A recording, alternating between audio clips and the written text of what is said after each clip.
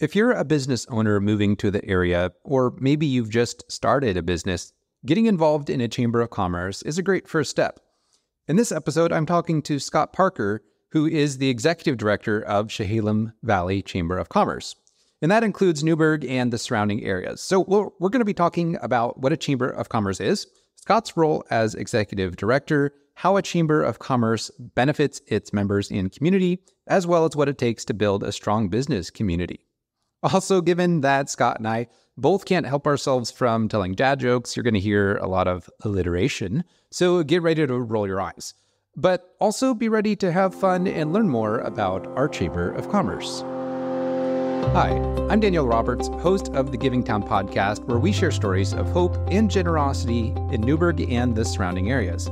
I'm also a local realtor in Newburgh, a Rotarian, an ambassador for our Chamber of Commerce, which you'll be hearing about, and a member of several local community organizations. So if you're a community leader, a nonprofit volunteer or employee, a service club member, or just someone who cares about this community, then this podcast is for you. We live in an amazing community full of incredible people who are working to make Newburgh an even better place to live. And this podcast is all about sharing those stories and helping the people in our town to be inspired, get involved, and have hope for our future. I also have the Living in Newburgh YouTube channel, which is all about what it's like living in Newburgh. So if you like these podcast episodes, then you'll probably enjoy that YouTube channel as well. This podcast is also brought to you by my real estate team, the Joyful Roberts Group, and it's also a part of our mission to serve this community not just by providing amazing service to our clients, but also to help Newburgh be an even better place to live. So thanks for tuning in. I hope you enjoy this episode as I talk with Scott Parker about Chehalem Valley Chamber of Commerce. All right, Scott, well, thanks for joining me today. It's been 2 years since our last interview, and that's actually back when this podcast was called the LPs Project. So obviously now we're the Giving Town, and you've now been with the Chamber for 2 years instead of just having joined. Yeah, it's been amazing. It's fast. It's gone by in the blink of an eye. It seems like I can't believe I'm in my third year already, which is crazy. Well, it's been a lot of fun. I think you've brought a new flavor to the Chamber, a lot of levity and humor, and we'll get into a lot of those things. But I'm glad, and it's good to have you back. Thank you. And one of the things I want to do, this is actually the very first episode where I'm actually able to share in the episode that we have a sponsor. So basically, because my day job is real estate, and I don't have the time or budget to promote these videos to the community. And so I approached a few different organizations, and they said, sure, we'd love to sponsor it. And the sponsorship dollars will essentially go towards sending this episode. Basically that will go towards an ad that more people will listen to this episode. So for this episode, the sponsor is actually First Federal, who happens to be one of the stakeholder members for the Chehalem Valley Chamber of Commerce. So thank you, First Federal, for that. Obviously, if you know First Federal, you know they do a lot in the community, and Scott, they're great. They're great. They are one of the biggest supporters of all things Newburgh and Chehalem Valley. So thank you, First Federal. Yeah, and if you're looking for a new bank, or you're just wanting a place to do your banking, there's actually a lot of really good programs they have. Like if you donate your time, so if you volunteer at a nonprofit, for example, they'll actually take some of your volunteer hours, and I think pay up to like $2 an hour if you're a member with them. So they just do a lot of great things. So thank you, First Federal, for helping more of our community hear this episode. Like I mentioned, all of the money that they contribute goes directly towards getting the word out to the community via, Facebook or YouTube or Google ads, something like that. Not exactly sure how all the ad space is going to be, but just want to say thanks, First Federal. I look forward to getting this message out. All right. So for people who aren't familiar with Chamber of Commerce, Scott, can you share, what does a chamber do? What is a chamber all about? Well, there is, the chamber, if you were to ask, 10 members what a chamber is, you're going to probably get 10 different answers. But last spring, or actually 2 springs ago, I attended the Oregon State Chamber of Commerce convention. And I learned a lot. Anyway, they use the 3 C's for what a chamber is. Chambers are a catalyst, a convener, and a champion. Okay, I know what 2 of those are. And so that's sort of the tagline. If you go on a lot of Chamber of Commerce websites, you're going to see that We're a catalyst for business growth. Okay. We're a convener of leaders and influential people, and we're a champion for a stronger community. But I like to add a fourth C, and that is that we're a connector.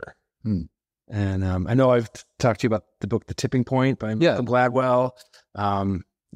For anything to become a big thing, you need people that are connectors. And so I like to say, we don't know, we may not have the answer to your question, but we know somebody who does. So we can't be everything, but we have such a diverse membership base that if you call us or stop in and you have a question, we can probably get you the answer really quickly.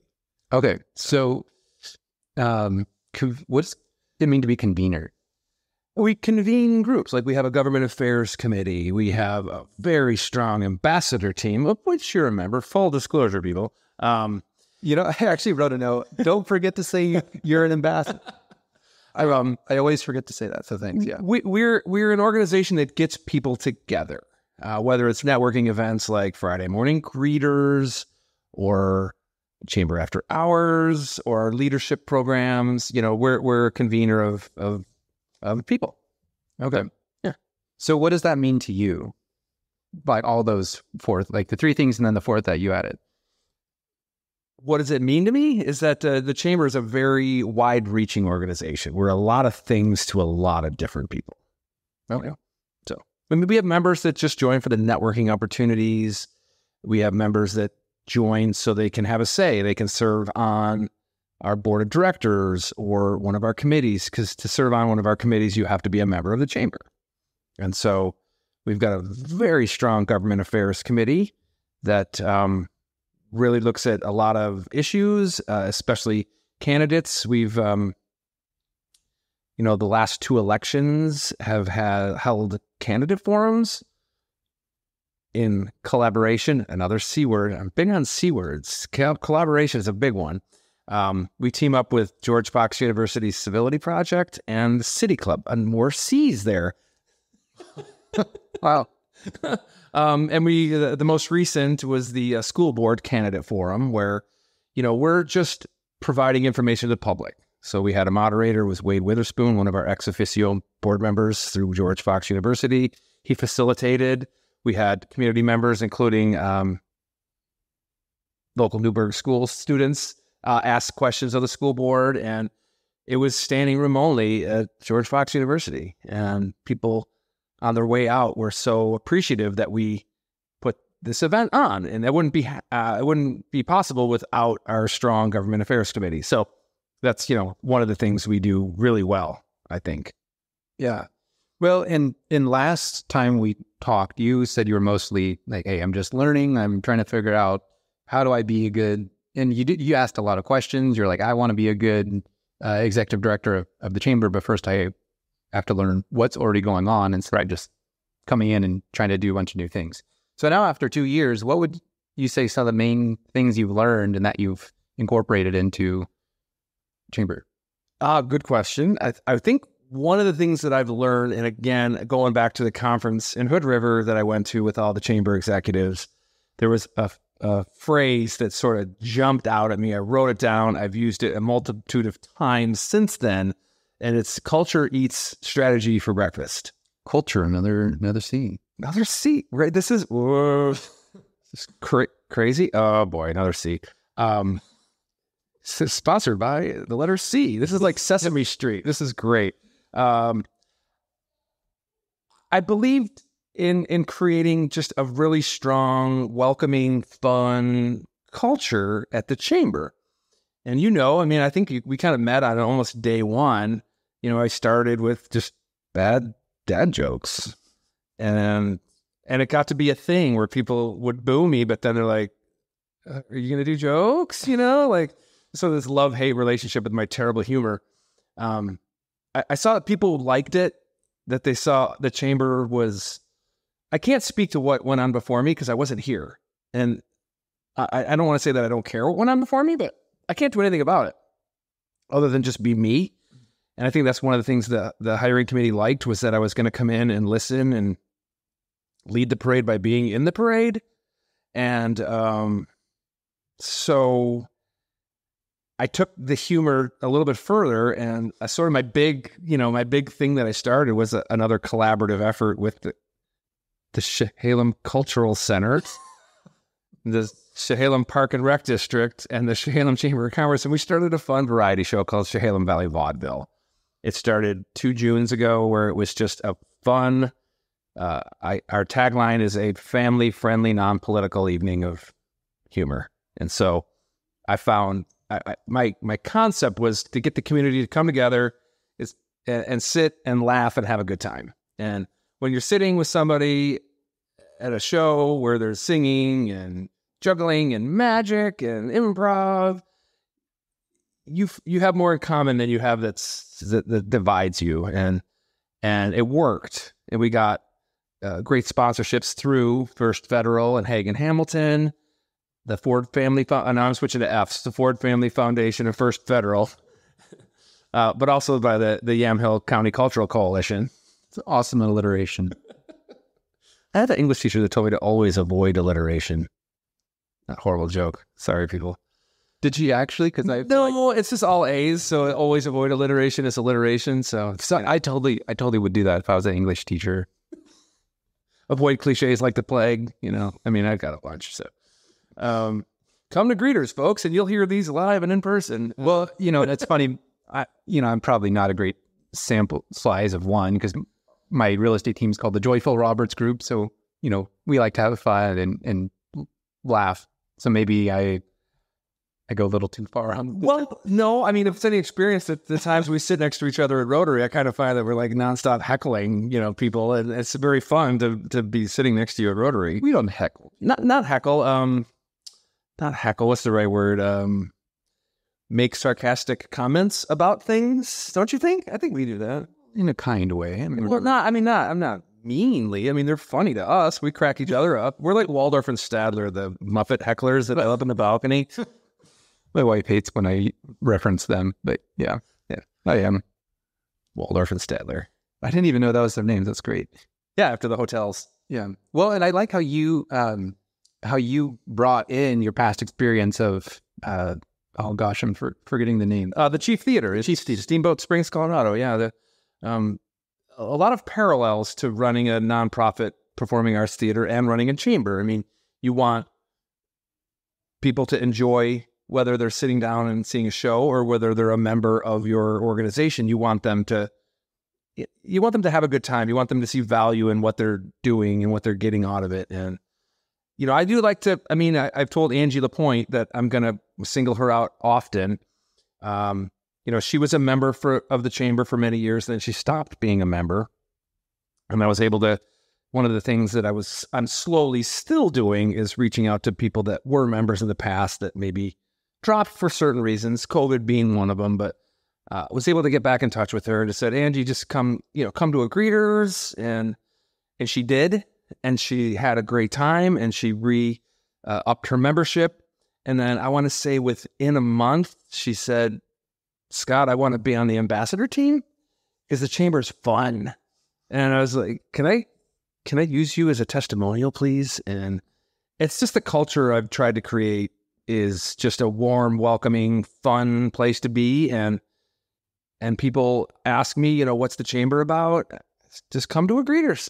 Come to a Greeters and see what we're all about. You're at most of them. We get between 30 and 50 people every Friday. People get to talk and network and hear about the host business, and people that are on the fence of whether or not they should join usually end up joining. We just sent our e-blast today, and I think we welcomed 6 new members in the month of September. That's sort of the average. We're getting, between 5 and 10 members every month. And so we're growing, and people are just enjoying what we're doing. It's a great, obviously for me, I'm one of the ambassadors, so of course I have to promote it. But even before I just think there's a lot of value in being around people, creating relationships, and you never know when one connection is going to make a difference in your business, in your career. And it just pays to get to know people is really what I think. Yeah. And some people are members of the chamber. They don't come to the networking events, just they either want to support it or, they have their other reasons. So if someone's like, hey, I want to be a part of the chamber, Fridays just don't work for me. What other things does the chamber offer to people besides the greeters event? We do evening networking events once a month called Chamber After Hours, and we do get a sort of a different group at those. But I would say one thing I'm really proud of is leadership Chehalem Valley. And last year was sort of the first year of, coming out of COVID. We had a really strong cohort of 18. And this year we had 23. And it is a diverse group. It's members of this, city of Newburgh. We've got people from ADEC. We've got small business owners. And so I think one of the perks, you get a nice discount for being a member. And if you're one of the higher up members, you get either 50% off or a free enrollment. It's $695 to be in Leadership Chehalem Valley. But it is a valuable program that we offer. It's, from September through June, you get once a month, very intense. I shouldn't say intense. It's fun. It's not like intense. Thorough. We'll use the word thorough.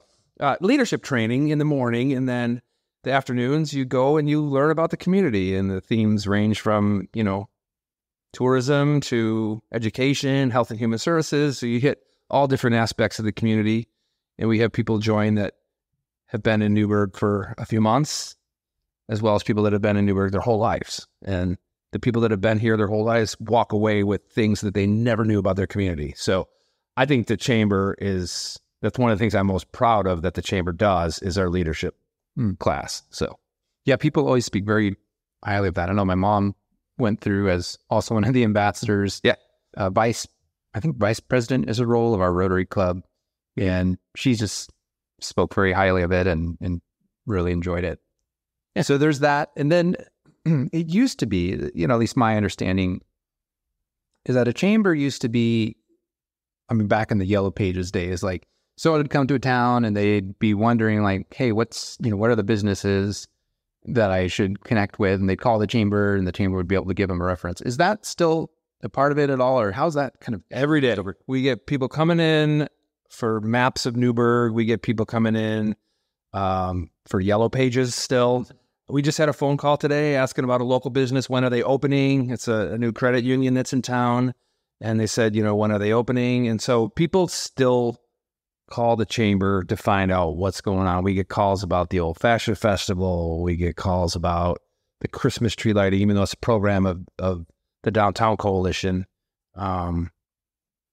We're that organization that people look to when they have a question about something. And I love it. I just think it's absolutely amazing that we're able to provide that service for the community, whether you're a member or not.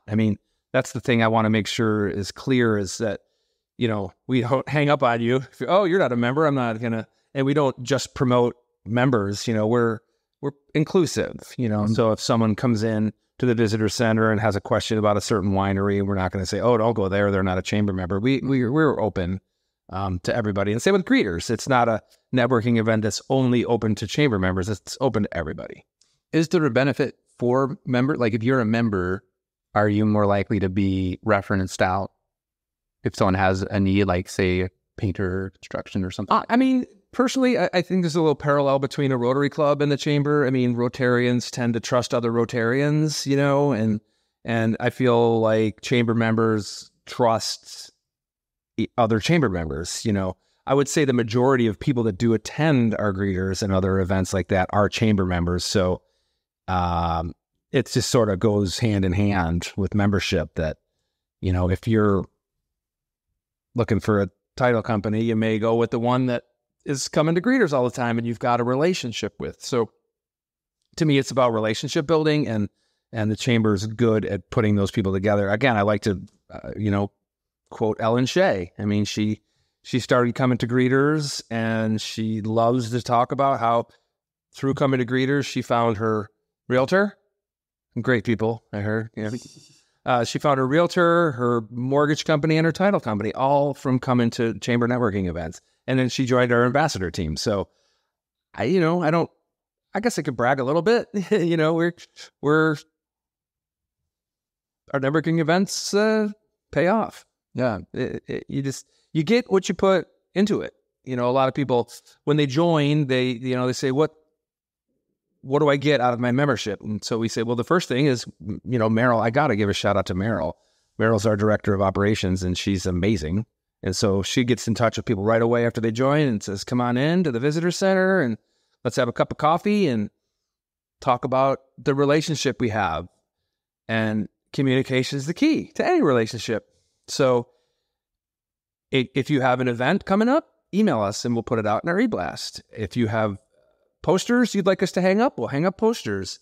If you have special announcements, come to Greeters and there's a specific time in Greeters when you can share your events. So we can't know that you have events if you don't tell us. So like I say, it's all about communicating. Another C word.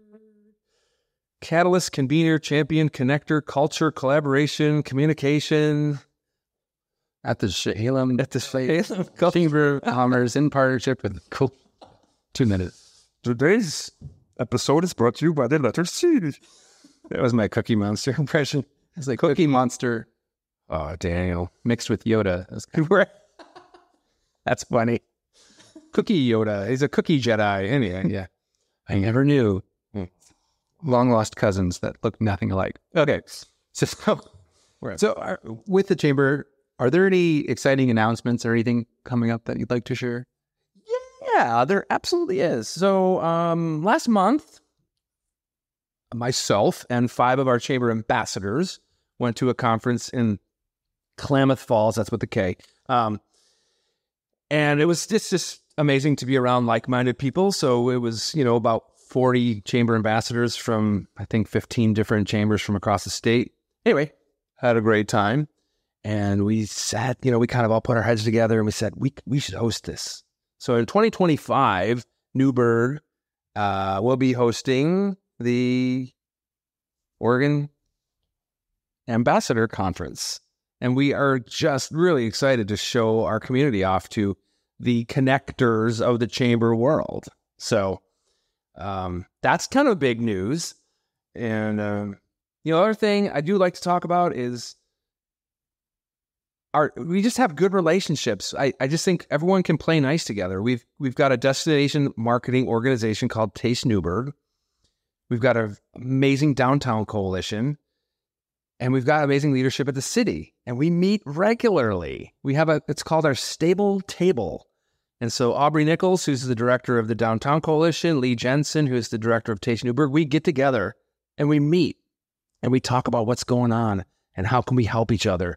Right now we're talking about a collaborative grant proposal to bolster First Friday Art Walk. We have a new team member named Max, who's part of, it's called the RARE, which is basically a subset of AmeriCorps, which is like the Peace Corps, but in America. And so we have him working on 4 different projects for our organizations. And one of the things that he and I are personally working on is basically we're looking at a date in March for a nonprofit roundtable / panel discussion to get all of the nonprofit executives in the same room together to talk and share best practices and communicate.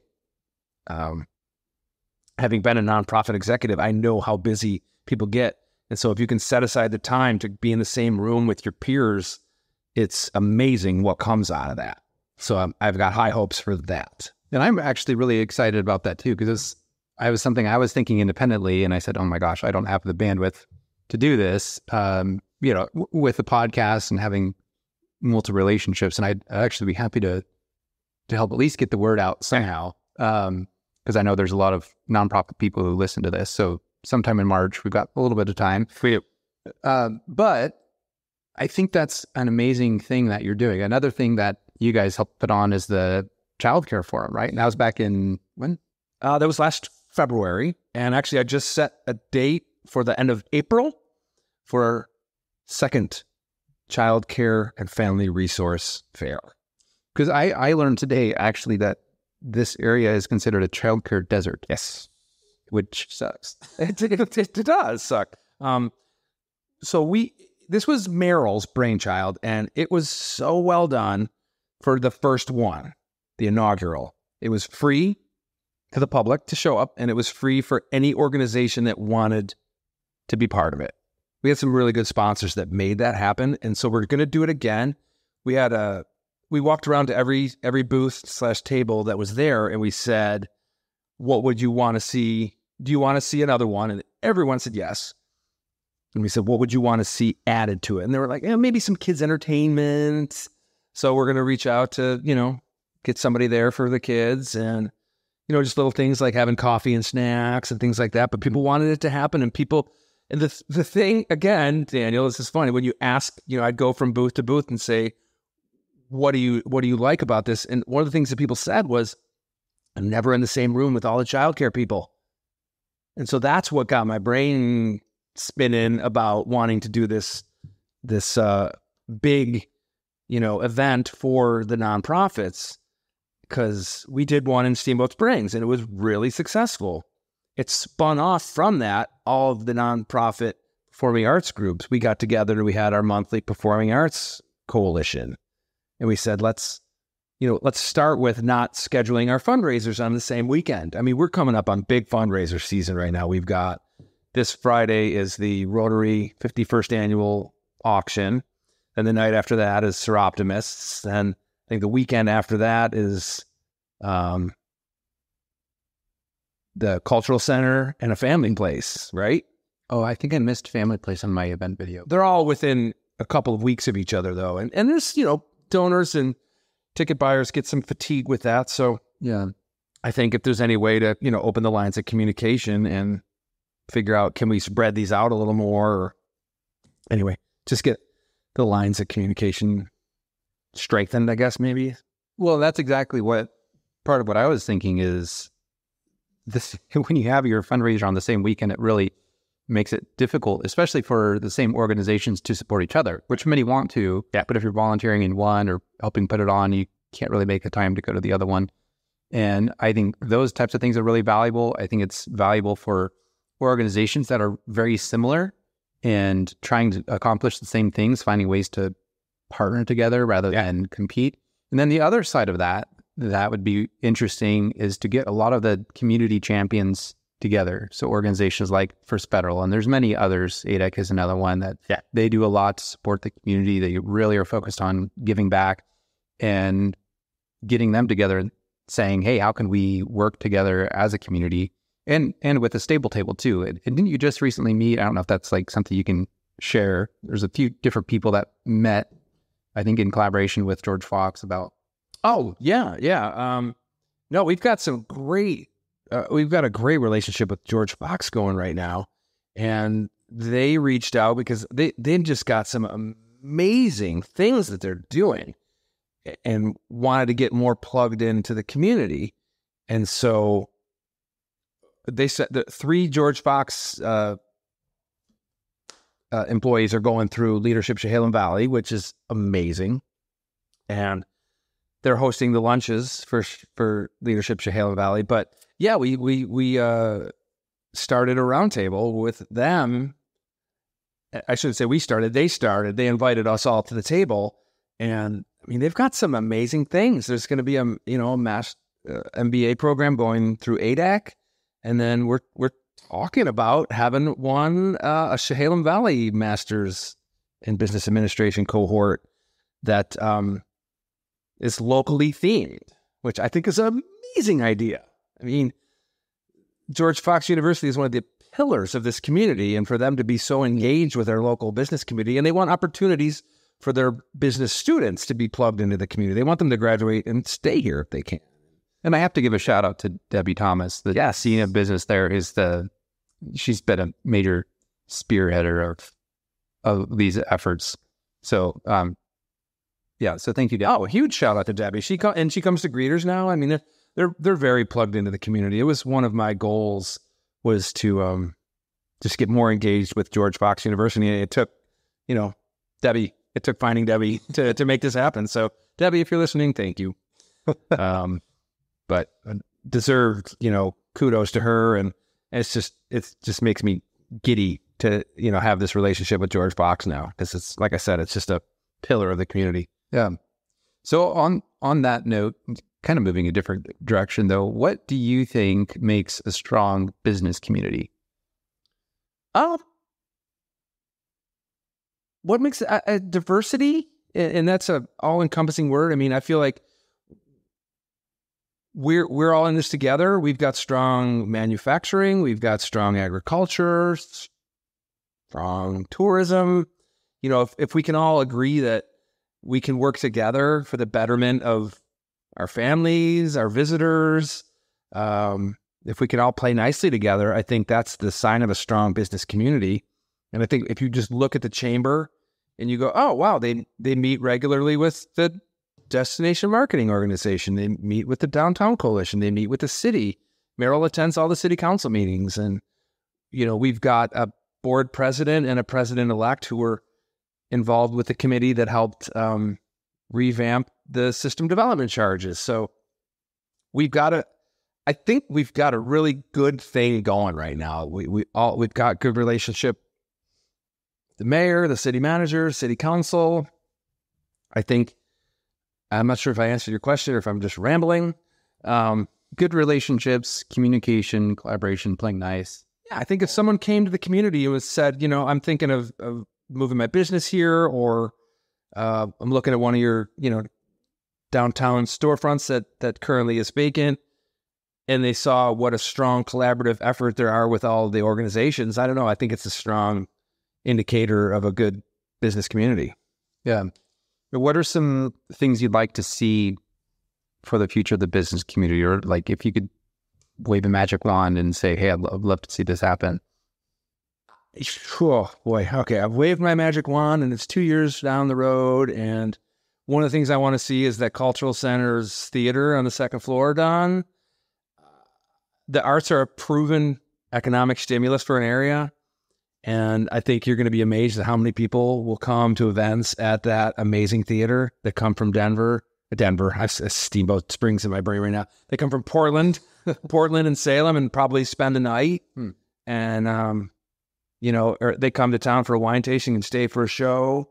I think you're going to see that happen. I want to see our downtown businesses thriving. I want to see all the storefronts full. I want people walking up and down, participating in First Friday Art Walk. They pop into a gallery or a business and have a glass of wine, and they see a jazz musician playing. And I just want our downtown vibrant, and that's not taking anything away from any of the other businesses, but I just feel that if you have a vibrant downtown, it lends itself to all the other businesses. A family wants to maybe move here then and buy a house, and instead of living somewhere else and working at ADEC, maybe they live in Newburgh and work at ADEC. And that's actually something that I'm really personally trying to work on, somewhat with this podcast, somewhat with my YouTube channel, is I want people that work in Newburgh to live in Newburgh. I mean, obviously there's not houses for everyone. Right. But if they have the choice, live here and do your business here, right, instead of just work here. We had... when we were interviewing candidates for this RARE program, it was Aubrey, Lee Jensen, and I doing Zoom meetings with, I think we ended up interviewing about 6 different candidates. And one of the candidates who's very familiar with Newburgh, one of our questions was, what do you know about our community? And she used the term an embarrassment of riches, which she said, you have everything. You've got outdoor recreation. You have the river right there. So if you're into paddleboarding or kayaking, if you like wine tasting, if you like ag, if you like industrial, I mean, the fact that 2 biggest dental manufacturers in the world are in Newburgh, Oregon. You know, you've got George Fox University. You've got an amazing golf course. You've got this. I brag on this place so much to my friends. And now that Rogers Landing is cleaned up. Right. Absolutely. Absolutely. This place has something for everybody. And so that stuck with me. That embarrassment of riches was just like spot on. So this area has something for everybody. It's interesting. I've never really thought about it that way. But it makes sense now that you mentioned that. I just never considered that. So, and it's one of the other things that I personally am hopeful, even though I know I asked you the question, I'm going to share my own thoughts is, and everyone seems to be kind of there's this excited or not nervous, but like this anticipatory tension about the old mill site. Mm-hmm. So that, I think it's 120 or 140 acres of light industrial land. That's a fair amount, yes. That I think they're actively working on marketing that now, which means in several years, we could have new businesses down there. That's exciting. So we don't really know what's going on. Yeah, I think there's a lot of, we can't say going on right now. There's a lot of confidentiality type things with places that are interested. So I think it's just going to be wait and see. And I think it's going to be a great thing for the community once that's finally developed. Yeah, I'm personally really excited for how that all incorporates with the Riverfront Master Plan, which if you're not familiar, there's was that 2019, 2020? There's a whole proposal. I don't know. Anything with government does take a long time. That is one of the major frustrations. But that'll be a great thing for our business community as well. And one of the things that you mentioned earlier is what culture eats strategy for breakfast. Is that what the phrase was? Is when you have a culture in place and a new business comes, they're going to look at, well, how do I fit in to this community? And that's the culture. They sense the culture. And so they're much more likely to fit into that and maintain some of those same philosophies. So I think creating a good culture also attracts people who want to be a part of a culture like that. Yeah, you're getting people that are going to be involved. And that's what you want, really, I think, is people that say, I want to do this thing. How can I help make that happen? So I think there's exciting times for our area. I really do. So what is one message you'd like to send to the people of Newburgh as the Chehalem Valley Chamber of Commerce Executive Director? Get involved.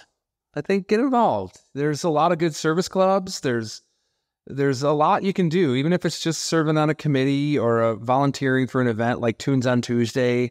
One of the things I'm real proud of that we took on Tunes on Tuesday. Serve on a committee, serve on a city committee. You know, if you have a problem with something that's going on, don't complain about it without offering a solution. And sometimes the solution's easier than you think. So be involved. I guess that would be my advice. Be involved. If you want to find out what the chamber's all about, come to our Friday morning greeters. This coming up Friday will be a caravan coffee.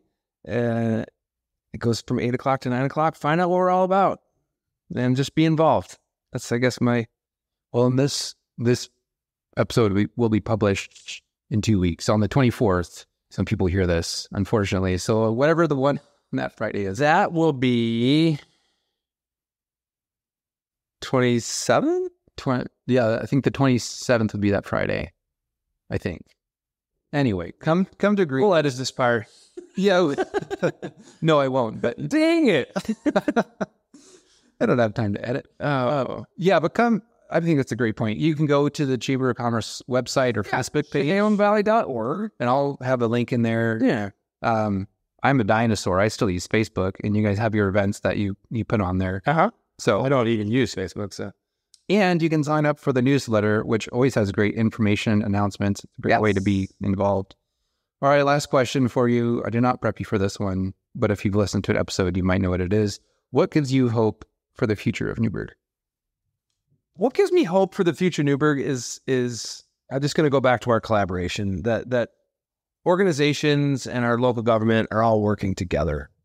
The city manager, the mayor, the city council, chamber, the DMO, and our downtown coalition all have good working relationships with each other. And so that gives me hope. I mean, you don't hear that in a lot of communities. You hear friction. Oh, they did this or they did that. And I just feel like we're all in this together and we realize that. And so what gives me hope is just the strong leadership that we have in a lot of our organizations. So I would wholeheartedly agree. It's great to have strong leaders at the top and leaders with integrity, which has not always been the case in Newburgh.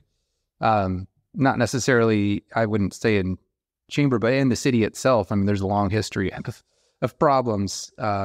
So it's great to have Will Worthy as our manager, and we've got a mayor who's strong on business, and a lot of great people. Well, thank you, Scott, for taking the time to share about chamber and your involvement. I'm excited to get this message out to the community. Appreciate all that you do. Thank you. It was a pleasure to talk to you. Thank you for tuning in to the Givingtown podcast. If you enjoyed this episode, please consider sharing it with a friend who you think might benefit from hearing it. While more and more people are continuing to hear about this podcast, I still need your help to spread the message about all the people and organizations that make Newburgh so great. Well, thanks for tuning in, and I'll catch you in the next episode.